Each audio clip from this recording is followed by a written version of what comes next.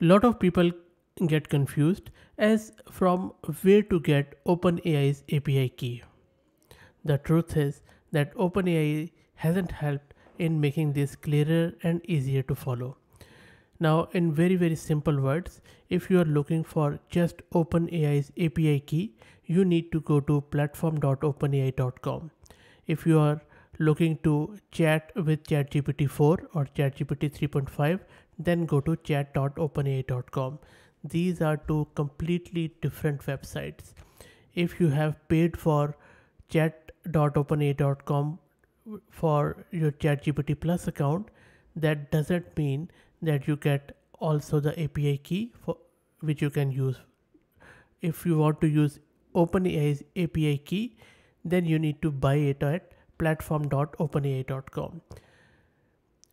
In order to access ChatGPT Plus without any API key, go to chat.openai.com and open your ChatGPT Plus account, which costs around $20 US per month. For the platform.openai.com, you need to go and then sign up with your email account, put your credit card in, and then you will get access to OpenAI's API key.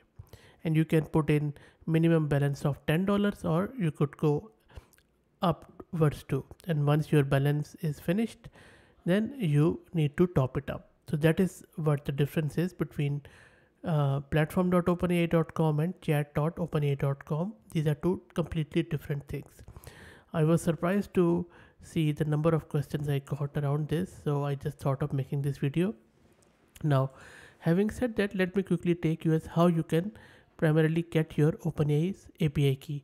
And as I mentioned, you need to first go to platform.openai.com, sign up there with your email account, and then once your account is created, then you need to go to settings in the left hand side, click on settings, then wait for it to load, and from here you can see that this tells you that for example, for me, this is my own account, that this is my personal account, this is my org ID, and then there are a few other information which I have kept hidden, and then this is my dashboard which is visible to everyone.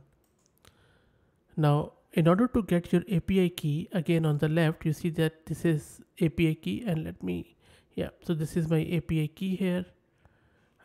Just below fine tuning, click on this, and then you can see this is my Fahad key, and then this is my secret key. I have hidden it. Initially you might not have any key, so just click on create new secret key, just give it any name, and you will for example, I'll just say my test key, and then create secret key, and this is my secret key, and you need to copy it from here or by clicking this copy button. Otherwise, if you don't do it and click on done, the key is gone, you don't see it again, so you need to recreate the key.